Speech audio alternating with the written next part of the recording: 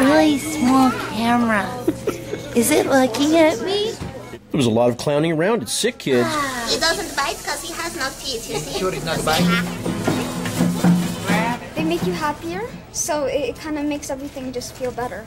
Clowns from across the country and abroad have showed up to Toronto for a week-long symposium called A Healthy Dose of Laughter. Well, today what you have here is you have a clown program from Israel called the Dream Doctors, and you have the therapeutic clown program of SickKids. The medical clown doctors have traveled the globe healing and bringing laughter to thousands of patients. I mean, you can't underestimate the importance of laughter and clowning. Today I have an MRI, many tests and scans, and I was very freaked out and scared, but now I'm here and I'm just having fun. Reporting for the Toronto Sun is photographer-videographer Jack Boland.